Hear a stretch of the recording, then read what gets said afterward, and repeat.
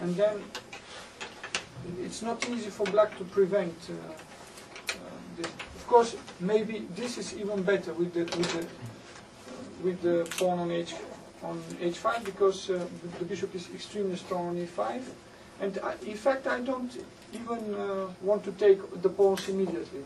Of course, if black is able to change the rooks, then his task to defend would be much easier. But it's absolutely impossible to change the rook, because black has to do something like weakening this pawn to open some line, or play c5, which is also bad. So this explains why my opponent waited. After rook, he played here, and I didn't want to play rook e5 immediately, because then black can play here, then let's say here, and then offer the exchange of the rooks, which I wanted to avoid at any cost. So this is why I played a useful move. Okay, the bishop can go to f4, and also the pawn on c6 is weak sometimes. So, okay, queen d7, these are just waiting for moves for black, because it is very passive, and I expected my opponent Vishy to play queen b7 and sometimes to try to sacrifice the pawn, and then my king would be pinned. So for this reason I made a prophylactic move, king f2, just to show him that the move queen d7 makes no sense. And here, okay, of course I have to admit that probably black can defend better, and even in the final position still to continue playing, but the position is technically very difficult. So he plays rook c8. Sometimes I want to put my knight on e5 and take the pawn.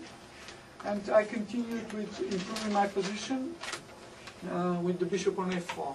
So my dream position is, I repeat, to put my knight on f4 and the pawn on h5. Then sometimes I create mating threads, and then maybe attack this pawn or this and take it. But also this position which I had at the end is also very good. So probably this pawn, the pawn on e6, sooner or later will be lost. Okay, so after the move bishop a4, bishop played queen d5, and after rook e5 he returned, and I started with my plan, h4, rook a8. So same idea is to try to exchange the rooks. It's a very good idea, and then without my rook I wouldn't have such a big advantage. So this is why I played my bishop to d2. So a5 is not possible anymore, and he returned his rook. Then queen c4 creates a threat to take on f5. So king h7 is on the move, and here I put my bishop on c3. So I think here the main defensive idea for black is to put a rook on d5, but somehow I believe that it was not so easy. Like, for example, if he plays queen f7, a move that prevents the h5, I wanted to play just a5, and then sooner or later f4 is not good, because then after g4 the pawn f4 becomes weak, so it's also not a good idea, and black has to wait. But what I mean is that even if black plays his rook on d5, then I rethread to e2 or e1, my rook, and the pawns are weak, and I also combine this thread. So it's not so easy to, I mean, I'm never changing my rook. So queen d6, and I played knight e1, trying to play knight d3, knight f4, and h5, what I said. And here, this is okay. He didn't want to wait anymore, so he played d5. And his idea is that, of course, if I take, then he attacks my queen. So, for example, I think he wanted, if I play queen a2, for example, then this was his idea, to play a5. So if I take, then maybe he goes also c5. And the position is opening, so it's not so good. He creates some chances. If I take on b5, then he attacks my bishop and my rook at the same time, so it's not a good idea. But that was something I had foreseen. And here I believe that queen c5 is a very strong move. So now if he changes the queens, I take with my rook, and then, for example, if he tries to play rook d8, I put my knight on d3. And taking is always not a good move, because after rook a5 I recover the pawn, and then I believe that the ending is completely hopeless for black, because I put my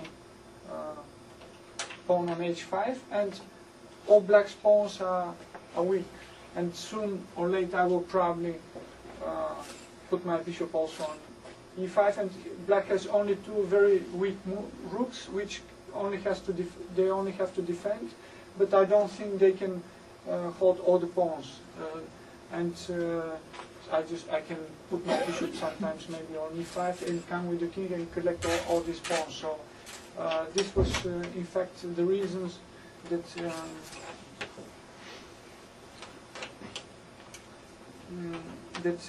he avoided an exchange, but I think that with the queens it's also not so good. So now black's idea is to play a4.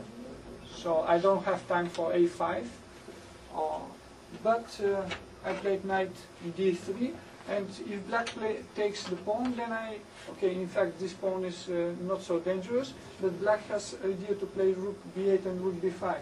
So I believe that queen a5 is the strongest move now. So I'm collecting my pawn back, and the knight goes to c5. And technically the position is extremely difficult.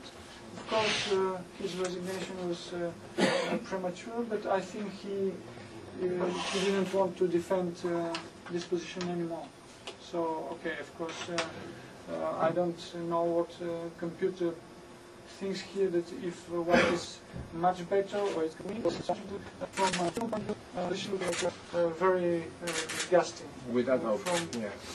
For black. So basically, you won the game because of the preparation with b4. Is it a new move? In fact, I don't remember. Okay, I rephrase the question. Knight c4 was played earlier. Yeah. 19 knight c4 was played earlier. b4. Yeah. Yeah. No, Instead of knight c4. Yeah. I think we prepared this move. That we had this, but I don't remember what we had after taking on d5, because during the game I thought black is fine. So I don't think this line is close, but after b4 somehow I started to like white much more. So you didn't expect the black's move knight d5? No, because I knew it was played, but the point is there are so many lines I couldn't remember all and prepare for all of them before the game. I also expected Slav defense, and